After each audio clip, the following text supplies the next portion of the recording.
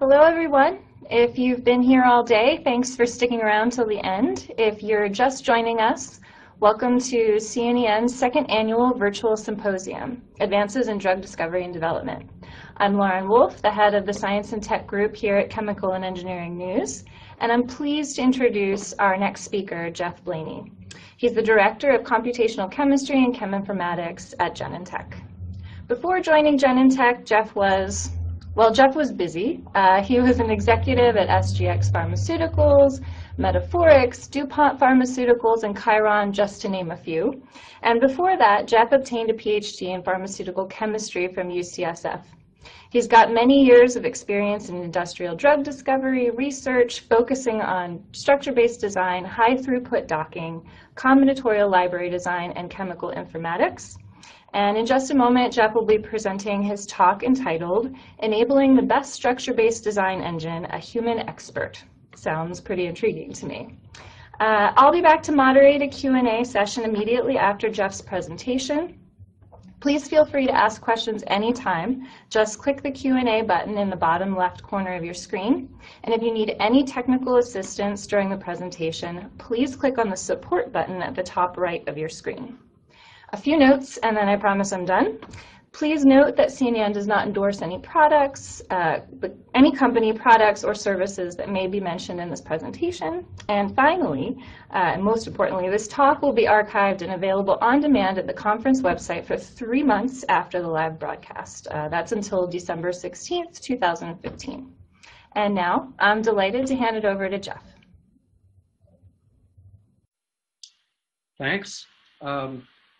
Hi, everybody. So I'm going to give you a quick tour of how we have combined conventional 1- and 2-dimensional chemical informatics tools with 3D tools to bring structure-based design capability, not just to computational chemists, but to all our medicinal chemists, crystallographers, other scientists on our big interdisciplinary project teams.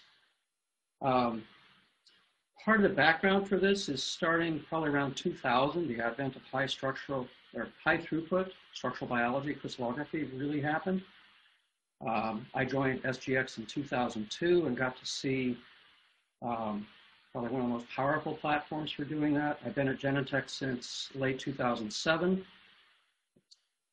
And here and in many other places, it's now pretty common for the majority of our small molecule project teams to have pretty rapid access to co-crystal structures, which means at any given time in a project, we might have dozens to, in several cases, several hundred co-crystal structures. And that meant the challenge then of how you navigate all of that and make them easily accessible for design, hypothesis testing. A big part of that then is bringing all of the other data to that and then bridging these 2D and 3D worlds. So we started there realizing we wanted to connect a bunch of conventional tools. Docking we use mostly for pose prediction, so predicting how a small molecule would be likely to bind into a site, not so much for virtual screening. For virtual screening and finding additional analogs to known active compounds. One of our favorite tools there was ROX, which we supplanted with the fast ROX GPU accelerated version several years ago. So that really does provide interactive shape feature searching. Pretty sophisticated conformational analysis tools. We're big fans of the drastically improved database and search tools from the Cambridge database that group has produced over the years and have integrated that with some of our tools. I guess, and as a side, I'd mention something there that I think is a conceptual change in the last decade or so, which is that small molecule crystal structures in the Cambridge database really can be relevant for structure-based design, not in predicting a receptor-bound conformation, but in giving you a really valuable database of what the preferred torsion angles and distributions of torsions are. And so that's how we've integrated that. The folks at Chemical Computing Group with Mo have done a nice job of hooking that into their tools as well. Our approach to structure-based design and ligand-based design, for that matter, is all hypothesis-driven. We're big on calculated physical chemical properties, which range from pKa to log P to log D, a variety of other properties. We've also invested heavily in machine learning approaches for, I'd say, more classifying in vitro and in some cases in vivo DMPK. I'll talk a little bit more about that later. And then finally, we want to stuff all that stuff into software that makes it easy for non-data specialists, meaning medicinal chemists and other scientists, to actually integrate all those data to help make decisions in this sort of complicated multi-parameter optimization space that we live in the small molecule world. Right. So one of those was minimizing the amount of effort that a non-specialist needs to do to interpret protein co-crystal structures. So all of this stuff is scripted in a common infrastructure, but it's customized for each one of our projects teams, whether it's a specific kinase or a nuclear hormone receptor or whatever the target is. Those sessions update dynamically as new crystal structures get deposited. That also includes structures that might involve an off-target that we're interested in for selectivity. In some cases, there might be some crystallographic surrogates, maybe a chimeric protein. Those all get included in a project-specific session in PyMol or in Mo. One of the tricks there, of course, crystal structures, particularly those that come from the protein data bank, if we use those, don't necessarily have correct connectivity for small molecules. Within our internal structures, we do better there. And the main trick we use for that is represent the small molecule connectivity based on the way they're registered in the corporate registration system. Of course, that might mean that the tautomer is not quite right, because tautomers, of course, could change on binding. Those get updated manually based on visual inspection. We haven't built automated tools for that. For each protein class, for example, a kinase, we will choose a reference kinase and then orient all of the other members in that particular project to that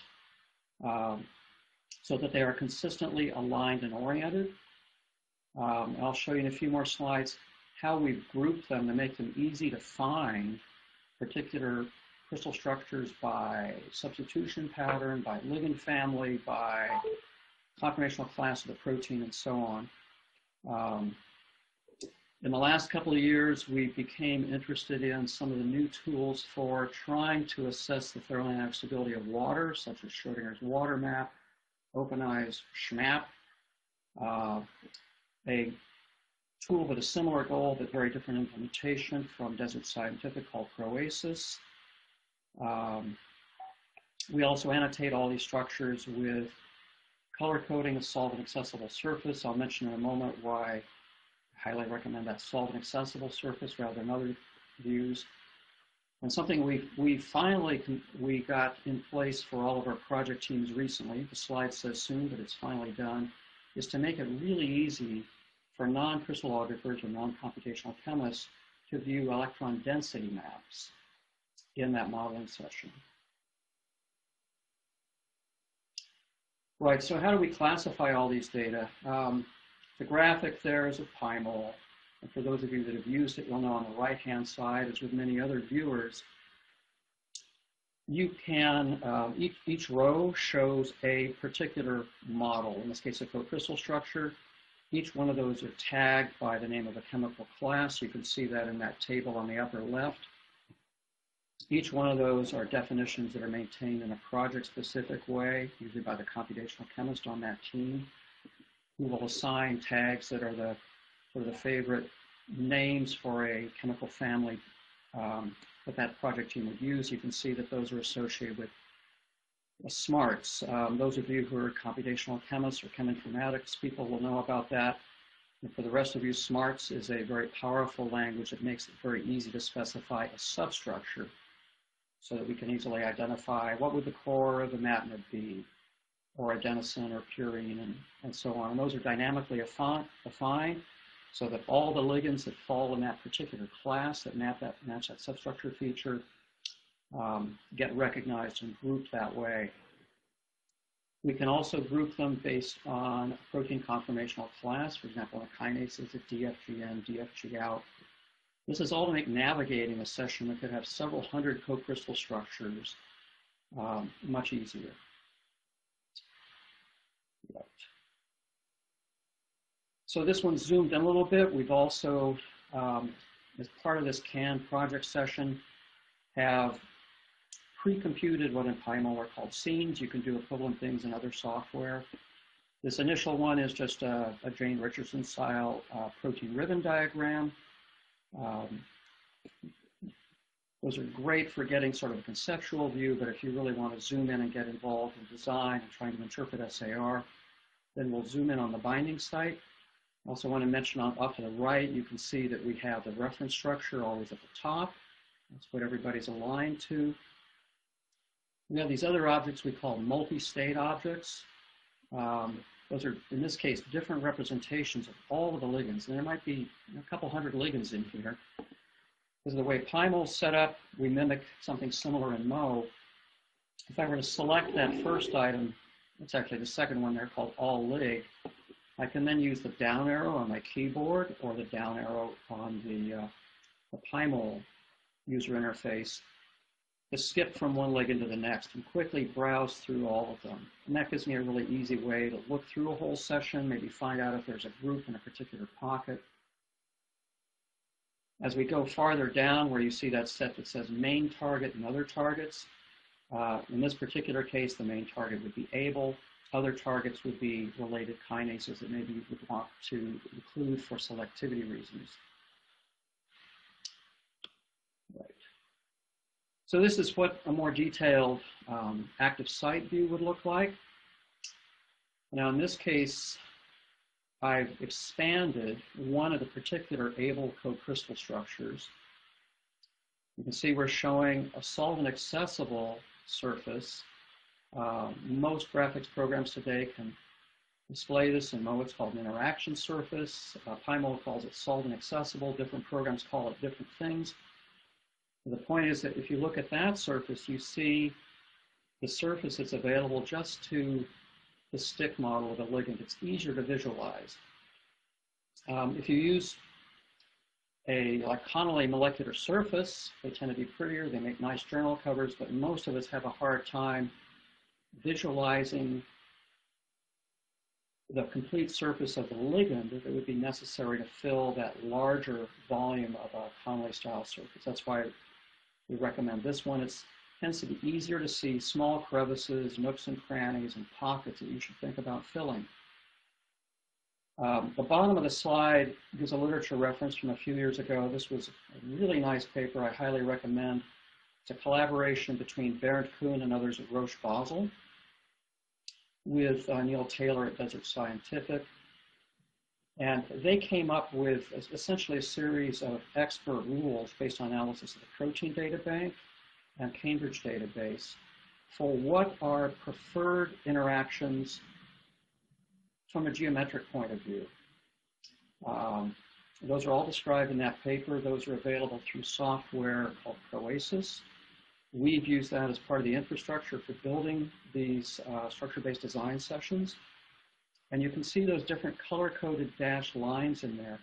Each one of those is a different kind of a contact, from a hydrogen bond to maybe an edge-to-face, an NH-pi interaction, van der Waals, halogen bond. The system's pretty smart and do a pretty good job of picking up things like aromatic CH hydrogen bonds. And we'll also flag things. You'll notice there's a kind of in the center of the screen a red dashed line that it thinks is an unfavorable contact. Occasionally we'll see that that's a misinterpretation of electron density, but once in a while it really does appear to be something that would be suboptimal. That suggests a design opportunity for how to improve it. So this is the view we recommend for everybody to start with in thinking how they start analyzing that structure, where there's pockets that may open and close. As they can easily move through multiple co-crystal structures, they can begin to assess where the flexibility in the protein is. Right. PyMol is a great visualization system, but falls pretty short for molecular editing and designing analogs. And for that, we move into Mo. Mo has become a really good visualization tool also, and the preferred tool that we use for molecular design. By now, we've taught essentially all of the medicinal chemists how to use this, and they're all pretty expert at this. We've integrated the same type of visualization features I showed you from PyMol into here. I guess I should also emphasize the concept here is all designed by analogy to known active molecules. We're really not attempting de novo design from scratch. So this kind of reference-based design could be simple analogging, it could be a core scaffold hop, it could be making a hybrid from 2 or 3 multiple molecules that are overlapped. So the Roche colleagues at what used to be the Nutley and Palo Alto sites and Basel sites did a lot of work optimizing sort of the workflow for these menus. We participated in that eventually also, a pretty good collaboration with the folks at CCG to really come up with an optimized workflow for chemists. So we're not worrying about tools like homology modeling or maybe some more complicated workflows. We've really focused on what's the process for editing a molecule, doing a reasonably good job of energy minimizing it, just to make sure that you're in a good local minimum. We're not attempting here to predict potency by QSAR or FEP, MMPBSA, or any other methods. Just assesses that small molecule in a good local minimum. Again, I think the other conceptual changes that have come about by the increasing number of co-crystal structures in the protein data bank and also analyzing structures in the CSD is the observation that strained small molecules bound to proteins are an exceedingly rare event. There's quite a bit of literature on it. I'd argue most of it's wrong due to misinterpretation or poor refinement of electron density maps. You'll see there's some more recent literature.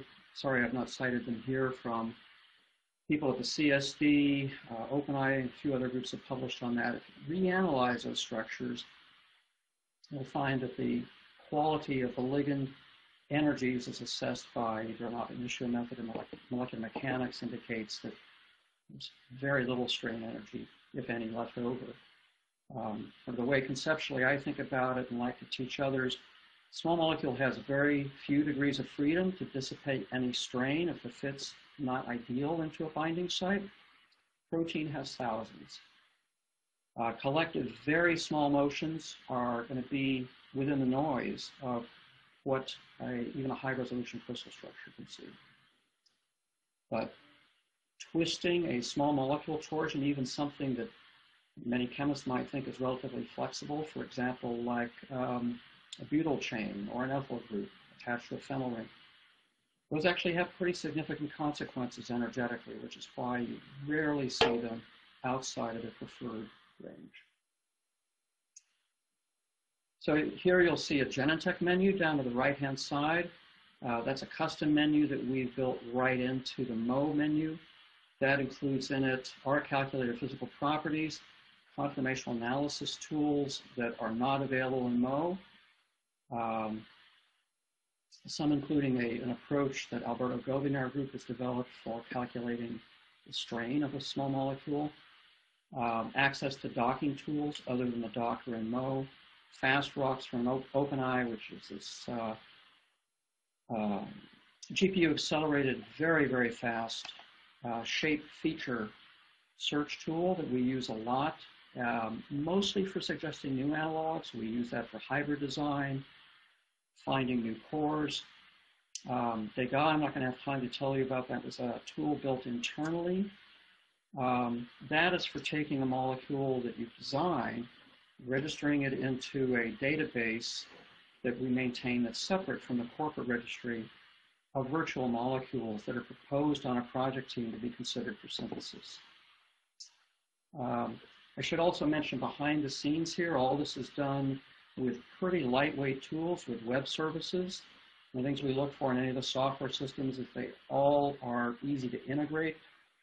We try to minimize the amount of custom software we build by working with software systems that are easy for us to connect to. Next slide. Right.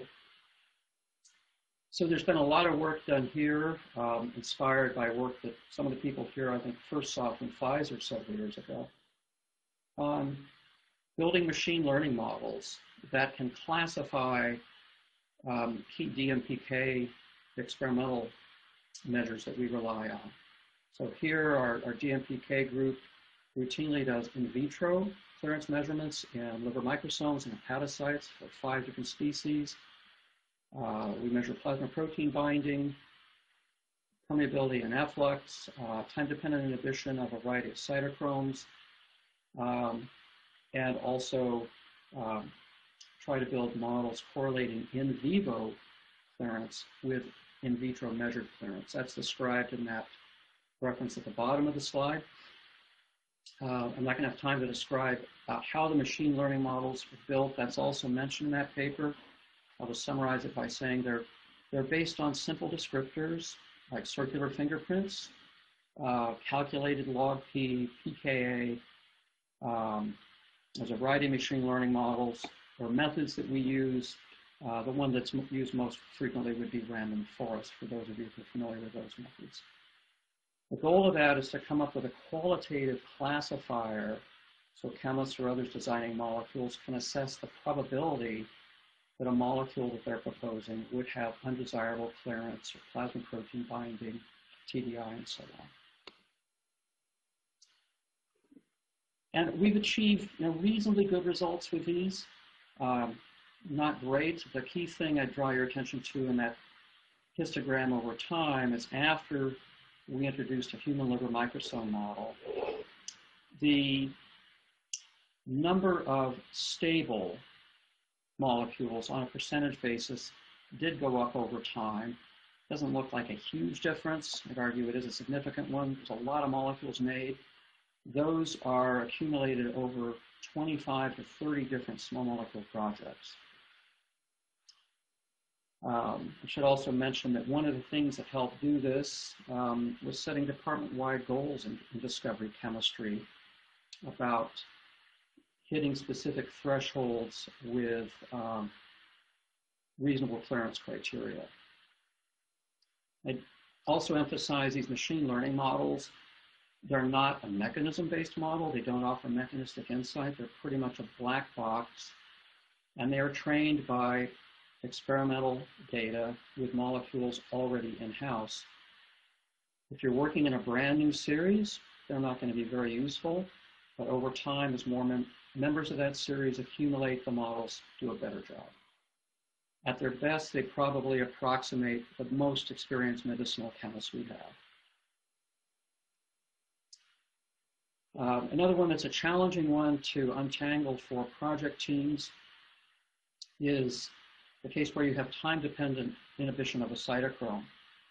On a few projects, that's been a serious problem, hard to solve. Again, machine learning models have been useful in a probabilistic way to help prioritize which molecules are most likely to get you where you need to go. On the y-axis, in this case, there's a calculated probability of having time-dependent inhibition. The x-axis shows the experimental result for those. And you can see there's a lot of scatter, but what was learned empirically in this particular project is by keeping that calculated probability below about 0.6, you maximize your odds of not having a serious TDI issue. Another big challenge, I think in every company I've worked in, as the moderator mentioned, I've been a few places before, and almost every project team here is solubility. And obviously, if you can't get a soluble enough molecule, you're never going to be able to dose it.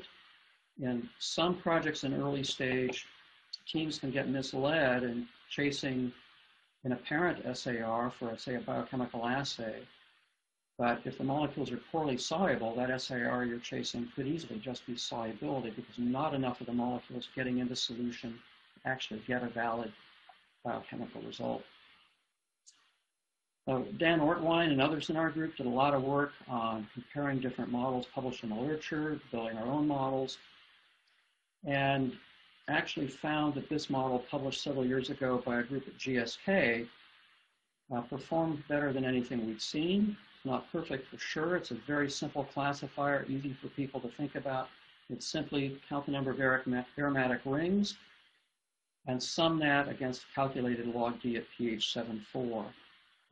For the latter, we use Molecular Discoveries, MOCA. We find that works well across a large number of experimental PKs that we have here and also from Roche. So this slide is actually straight out of the GSK publication. Well, that looks pretty good. So the green guys are where you want to be. The red ones are where you, for sure you do not want to be. So the next slide, Dan compared that with Genentech in-house solubility data. And we're pretty astonished to see that it works just about as well. That threshold, whether it's at 7 on this slide or at 6 on the previous one, is somewhat project and series dependent. We find that it generally lies somewhere between 6 and 7. And for sure, it's not a correlation, it's a simple classifier, but that has helped drive behavior in design in the right direction to get us to more soluble molecules. I should mention in passing, we haven't stopped there. We have some work going on in the group to see if we can come up with some better models. One of those looks pretty promising, still early days, so if it turns out to really work and stand the test of time, we'll sure describe that later. But for now, this has been a useful model. Next slide. Okay. And over time, again, the results are not really super dramatic, but I draw your attention to the size of the red area, which are really the brick dust molecules, and that has gotten smaller over time. The green has actually gotten a little bit smaller in the last year. You notice the orange and the yellows have increased, and especially the reds have gotten smaller. Again, there's a lot more work to be done on improving solubility, how we calculate it. Argue that's one of the most important and fundamental physical-chemical properties, but remains one of the hardest to actually calculate. So how do we pull all this stuff together, right? This can be done in Spotfire for a variety of reasons I'm not going to go into now. We chose several years ago to use Vortex. Well, I'll mention one of them. Genentech, we support both Mac and Windows. Vortex is one of the few tools that performs well on both platforms. It's also quite easily scriptable and programmable. So we take a similar approach here that we took with the molecular modeling tools, PyMol and Mo. Behind the scenes, there's a pretty standard informatics infrastructure that we've built that's scriptable. Each project team's computational chemist is responsible for maintaining a script that's custom for their project that pulls all of the assay, DMPK, crystallographic results, calculated properties, chemical structures that are relevant for their project from the corporate database into a template, and then pushes that into a Vortex session. These are used internally for our project teams. We also share these externally. Part of our infrastructure also has to maintain the ability to support on the order of 250 to 300 external chemists that we work with in several different companies as collaborators and CROs, and we share this SAR data with them through Vortex, actually. I'm going to assume most of you are familiar with these kind of simple histogram and pie charts and radar plot analyses. The key point here is I can substructure search this easily, similarity search it. We built in some other match pair type searches. Vortex supports some of their own now. There's some R group analyses features. However I go about finding the molecules, any one that I select will be highlighted in all these different views. So it's a nice visualization tool where I can look for structure, property, and structure-activity relationship correlations. The next step then was to link that to the 3D graphics. And here I've shown doing it in PyMol. We've also done this in Mo. So that if I find some interesting molecules somewhere in my Vortex spreadsheet, I can select one, as I've done on, you'll see in the two plots in the center of the screen, the arrows on the lower plot on one dot, which is one molecule. It's highlighted in the upper graph in Vortex. And that molecule's coordinates are then sent through a web service into PyMol, so that whenever we click on somebody, we can view it in 3D immediately. Of course, you could do that if it's a co-crystal structure or if it's a docking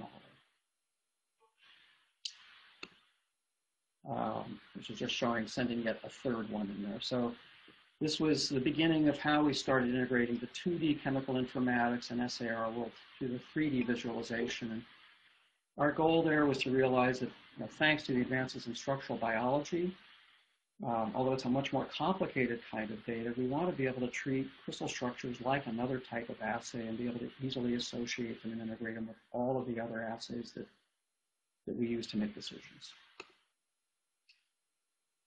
There's another recent innovation that came from Seth Harris, a crystallographer here at Genentech. Really clever idea.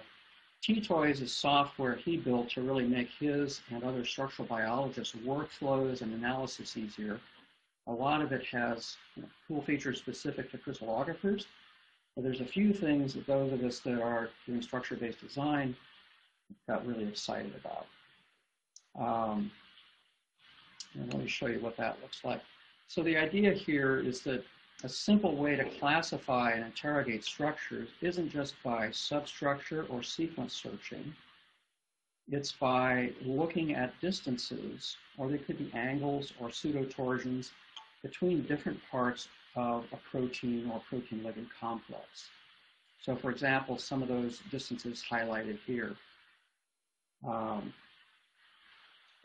on my next slide here, in Seth's simple HTML spreadsheet, he's made it easy to enter a distance as a pair of atoms between, in this case, an atom at the end of the P-loop of abyl kinase and to another atom elsewhere in the protein that's relatively fixed. And the idea there is that as you go from one crystal structure to the next, as that P-loop moves, of course, that distance will change.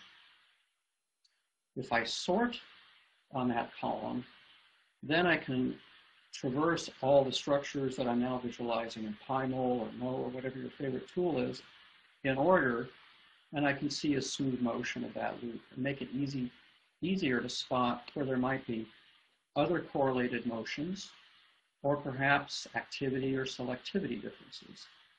A really simple approach, not too hard to implement. You can also imagine, I don't think I have an example here, extending that to sort of a heat map analysis, where in the heat map, maybe I'm looking at two different distances amongst a series of many co-crystal structures and color coding it based on a potency or selectivity or some other property. And those kind of analyses then can be pulled right back into the Vortex chemical spreadsheet viewer, which has heat maps and all kinds of other nice graphic visualization tools.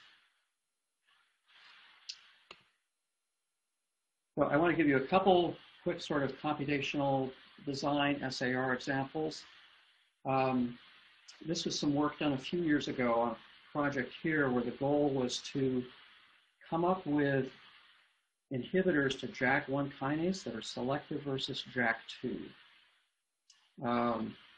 These two active sites are almost identical. They're very small changes.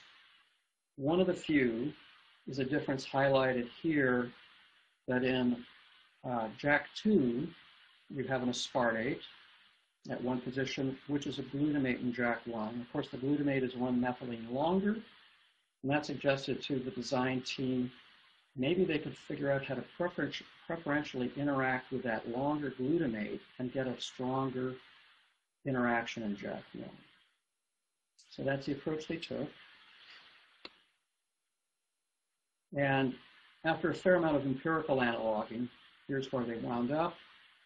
Turns out that isopropyl alcohol group bought them about 30-fold selectivity, starting from molecules that were about 2.5 to 3-fold selective, improving those about 10-fold. And that got them to where they needed to be. The crystal structure there is showing you a JAK1 with the glutamate. And on the next slide, shows you results of co-crystal structures, a nice match pair example, showing what's going on, and that provides an interpretation. Unfortunately, in this case, it was after the fact. When the design work was done, all the crystallography really wasn't working perfectly yet. And we also didn't have the water analysis tool. So what I'm giving you here is a retrospective example that's highlighted how we think about those problems in other systems today. But the key concept here is pretty simple. In JAK1, it's making a direct hydrogen bond from that isopropyl alcohol to one of the glutamate oxygens, whereas in JAK2, it's making it through a bridging water. We then applied Schrodinger's water map and OpenEye's SHMAP calculations to that, just to see what we could learn. And qualitatively, they give us similar results. The methods behind each of those programs are very different. They're both trying to get to the same concept, which is to give us design clues for which waters are likely to be thermodynamically unstable and therefore good candidates to displace, or conversely, waters that are likely to be really tightly bound in a protein and instead would be better targets to think of to interact with. In this case, both of those tools gave a qualitatively similar result. We use both of them today, also a simpler one that comes out of Proasis for analyzing waters. We still haven't come up with a consistent best practice to recommend one over the other. We use them qualitatively to frame design hypotheses. So I want to give you a quick, really nice fragment-based discovery story. We've done a lot of work in fragment-based approaches here. This target that we worked on a few years ago called NAMPT. This was published in JMedChem last year. It's a really cool fragment-based discovery story. This is an incredibly well-behaved protein, high-resolution crystal structures. If most proteins behave this way, fragment-based discovery would be, for that matter, the rest of structure-based design, a whole lot easier. Right, so in the dark blue and yellow vectors in there are a very weak fragment hit, about 200 micromolar, modest ligand efficiency, that's what the 0.36 is. Superimposed on it with the light green vectors is a previous co-crystal structure of a more advanced lead compound, shown at the bottom of the slide here. There were a variety of reasons why the team wanted to replace part of that group. And so this was a simple, really, a very simple hybrid design strategy where you take the fragment and recognize, based on the post-crystal structures, these overlays pretty easily, splice the two together. And you can see it worked out pretty well. That new fragment, optimized fragment, improved potency a lot. It still has a ways to go to get down to where the lead is. But clearly the concept of work got them in the right direction. There's a further extension of it, adding on some more groups on the right-hand side. An important lesson that came out of this that's not so unusual in fragment-based projects, probably a little more dramatic here than many others, is that different or very similar small molecules can bind differently. In this case, they're very weak. They're both about 100 micromolar KD. These are Viacor KDs. When the crystal structures were obtained for these, you can see that they have really different binding modes. In each case, the fragment is the dark blue molecule in the center of that solvent-accessible surface. It might be tempting to look at that and say, well, Now, how am I ever going to get any useful SAR out of this? It's bouncing around in the site. I think by now most of us would argue, think of that as a design opportunity instead and treat them really as different scaffolds as opposed to an analog of each other. And recognize that each offers different vectors to come off for design. Test each of those vectors with some simple designs and see if the molecule stays more or less put. And that's how we've approached fragment-based discovery in general on many other targets as well, is to say that you group the scaffolds of the fragments based on their pose, ideally from a crystal structure, not just the 2D structure. We've got one more story I'm going to summarize, which was, I thought, a really nice, clean example of a multivariate property-driven design and structure-based design. This was on lactate dehydrogenase, an oncology target we worked on here a little while ago. From high-throughput chemical screening, this rather unusual hit came out, pretty weak, biochemical potency, single-digit micromolar, very strongly NAD-dependent binding. Crystal structure shows that it interacts with NAD. What made these particularly interesting is this complex behavior of tautomers and ionization, where you can see there's a negative charge that can be delocalized through a fairly large system. When we saw what the crystal structure looked like, that was really unusual. Let me see if I can get this whiteboard to really work. Let's pick that guy. Right. So we've got an interaction from that enone type system on that 6-membered ring to an arginine. It's a little hard to see where this other interaction is coming from the arginine. It's actually coming from the sulfur. And then there's another one from this other oxygen to a histidine. And then in addition, this is an edge-to-face interaction between this aromatic ring in the inhibitor to that aromatic ring. It stabilizes that folded conformation. All pretty unusual features. With that kind of a pKa, not surprisingly, it was pretty tough to optimize these guys to get into cells. That turned out to be a big challenge. The way the team decided to approach that was to vary these two groups here, I'm calling X and Y, in a simple matrix design. We could predict their effect on pKa. What I'm going to show you here are the measurements, the biochemical potencies, and experimental measurements for permeability and plasma protein binding.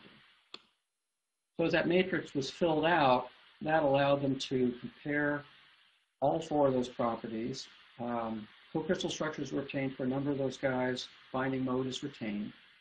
And that let them converge on the design in that lower left-hand corner, where instead of so you still have the sulfur linker, but now in the ring, you've replaced the original atom with a nitrogen.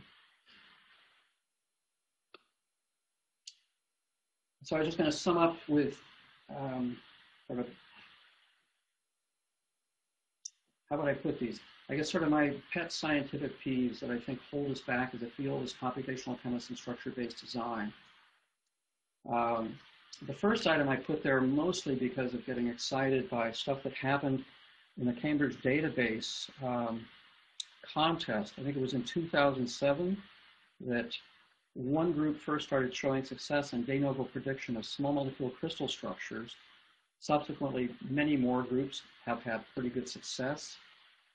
I wouldn't call that a totally solved problem, but it looks like it's going to get there. The reason I got excited about that is reasoning if you can solve that, you can probably get to the point where you could actually predict solubility, which of course has to be an equilibrium between the gas phase to water phase free energy of transfer of a small molecule, and also the free energy of transfer out of a crystal lattice to the gas phase. But we're still quite a ways from being able to pull that off. I hope the state of the art in predicting solubility isn't the simple equation that GSK published. So if there's anybody out there interested in that problem, I encourage you to keep working on it. It is really hard. I'd also mentioned in passing, even gaining agreement on what the experimental assay for solubility is turns out to be very difficult. Being able to predict accurate co-crystal structures is still pretty tough. Docking methods, energy minimization from available co-crystal structures can occasionally get to be that good, but in general, it's going to be more like 2 to 2.5 angstroms RMSD. Most of us who've tried physics-based approaches to scoring and predicting potency would argue that you really do need high-quality structures to have a fighting chance of getting there.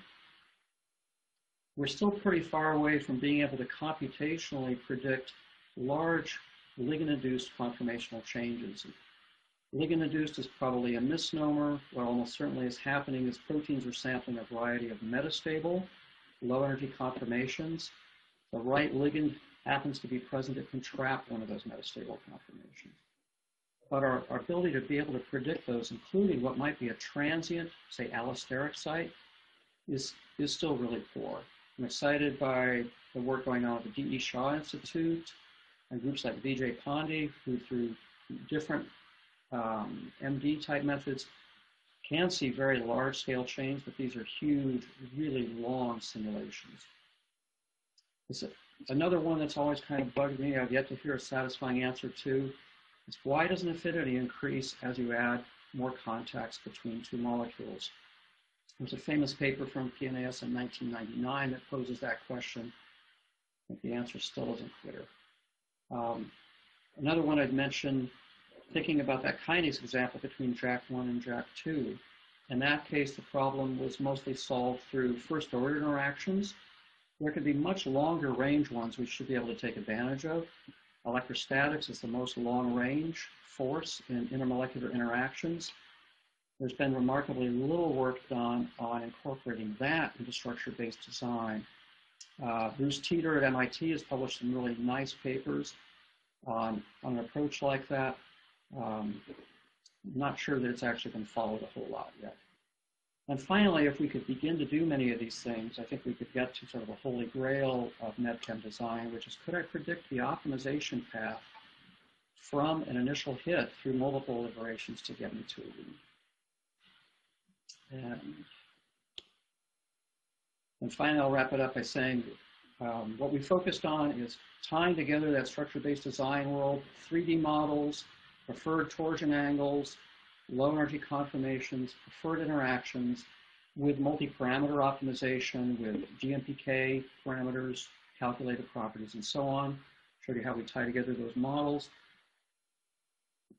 Ideally, you want to optimize multiple positions and parameters together rather than one at a time. SAR is seldom additive at multiple positions. If you do focus on one position at a time, you're likely to optimize yourself into a local minimum very hard to get out of. We emphasize hypothesis-driven design so that every molecule that gets proposed and synthesized is testing some specific hypothesis. If you've done the design well, you may be able to learn about that hypothesis, even if the design failed to achieve its desired potency or solubility or clearance goal. Structure-based design is now routinely used by all our medicinal chemists, including our collaborators and many of the CRO chemists. And then finally emphasize something that I think is really important to remember. This was the subject of the entire, well, a big part of the subject of the entire Computational Chemistry Gordon Conference a couple of years ago. Blind predictions are the best tests for models and improving them. The literature in our field of docking, QSAR, and so on is mostly full of retrospective predictions. And it's turns out to be a whole lot harder to predict stuff when you don't know the answer. And then it's important to remember to compare that model, whether it's docking or a QSAR versus a reasonable null hypothesis. And that null hypothesis might be, what does your medicinal chemist predict? Or for a virtual screening method, just molecular weight. surprisingly many docking results just correlate with molecular weight. And then finally, I want to thank all the people. This is the group that I lead, other people from our IT groups, and then key software companies we've worked with. And then I'll conclude there, and I guess we can do questions next, right?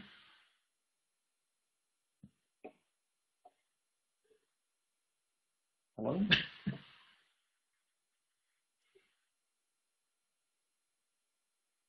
Okay.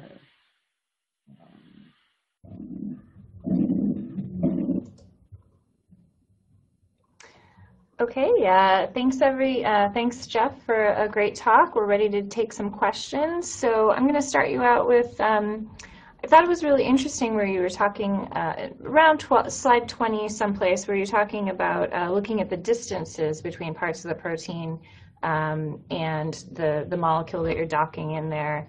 Were there any lessons learned in that sort of looking at those distances, something more than just, you kind of have to space it out and not have things too close, sterically to some of those pieces? That's the question.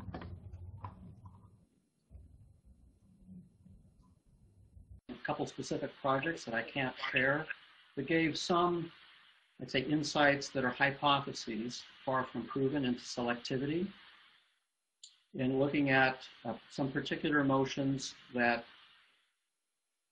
were qualitatively correlated with selectivity for one target versus another. So those are the kind of patterns we're looking for, and we're still learning how to do that. I think project teams have only had the availability of dozens to maybe hundreds or more co-crystal structures in the last few years. We've just now gotten the tools to analyze them and look at them as a whole in place in the last couple of years.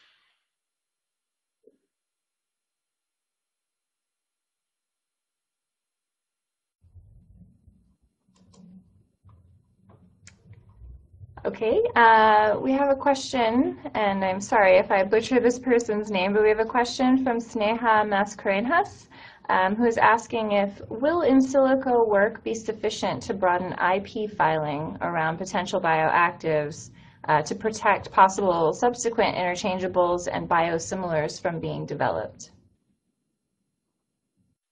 Right, so I'm pretty certain the answer to that is no. I qualify that by saying, I'm a chemist and cheminformatics person, not a patent attorney. However, worked closely with them for years, and one of the key requirements in filing and getting a patent is reduction to practice, which means you have to have made the molecule and shown experimental results. And having said that, patents do expand to a lot of virtual molecules.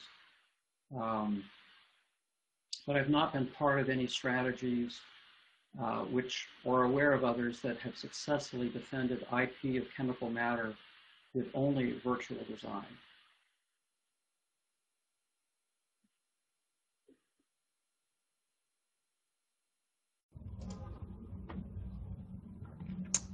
Okay, I have another question.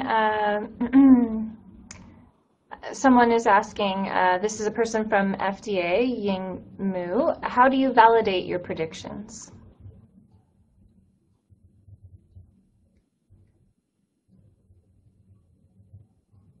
But much of the literature on computational methods tends to be retrospective, reproducing literature data. In any of the companies doing drug discovery, the reason they employ computational chemists, cheminformatics, and so on, our job is to hopefully improve the efficiency of how experiments get done. And so all the stuff I talked about is all about creating hypotheses and predictive tools to influence design. So the only way is predictions, or to validate predictions is by experiment.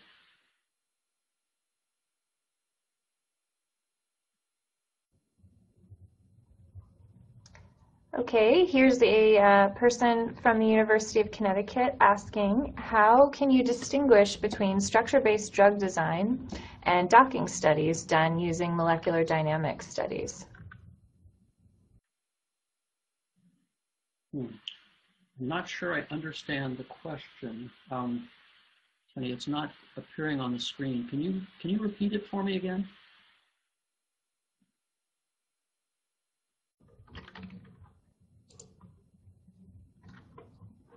Okay, I sent the text over to you, Jeff, but basically the question is, how can you distinguish between structure-based drug design and docking studies done using molecular dynamics studies?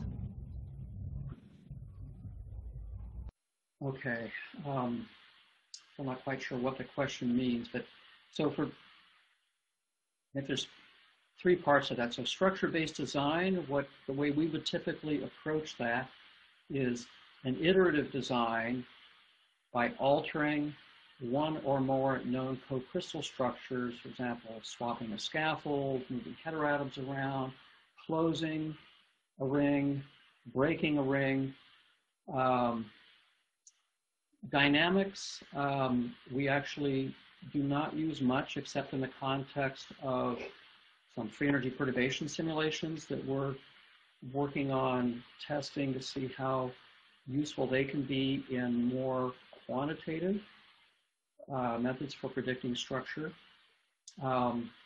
Molecular dynamics is an analysis tool, not a design tool.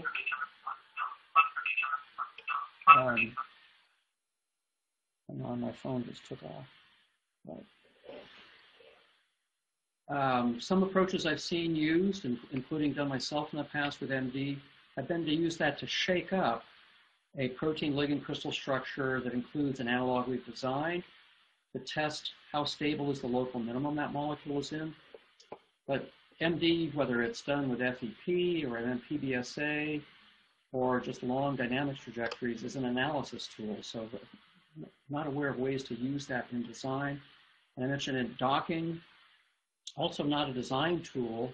If we had a scoring function that any of us believed in for docking, it could be a design tool. I spent a long time working on that problem before, only to conclude docking is the wrong problem. The right problem is scoring. How do you predict the free energy of binding? If you can solve that, then there's a number of docking engines that we could throw designs at, dock them, and then score them. So I hope that sort of answered the question. All right, I'm going to ask one more question. This is the last one. Someone from Chatham University is asking about different crystal structures are often obtained with one protein with a substrate or an inhibitor bound. He wants to know how much does that play into the predicted ligands that you get out of your design calculations, and could that affect which ones you obtain? Yeah, for sure. Ideally, we want co-crystal structures with the most similar ligands to the ones we're working on in chemistry. So for example, an apoprotein crystal structure often is not very relevant to a bound one. The active site or binding site may open or change its shape considerably depending on the ligand that's bound. Some classes of proteins are really notorious for that, like nuclear hormone receptors are incredibly flexible, move a lot from one chemical series to another. Some others, like serine proteases, tend to be better behaved, more rigid. The one example protein I had in there called MAMT, pretty much a rock. Kinases are highly flexible. So anyway, the short story is, yeah, for sure we want the most relevant ligand we can. If we base, say, all of our kinase inhibitor design on a co-crystal structure, say, with ATP or ADP-NP, we would be severely misled because of all the flexibility in those systems. That's why over time there's been so much investment made in protein engineering and all the other many parts that drive crystallographic success so that we can get what are typically soaps of small molecules bound into protein crystals fast enough to drive chemistry.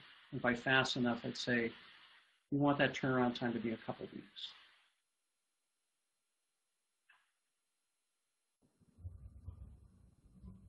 All right, well, as I said, that was our last question. That's all the time we have. Many thanks to Jeff for a terrific talk, and many thanks to all of you for tuning in. This concludes CNEN's second annual virtual symposium.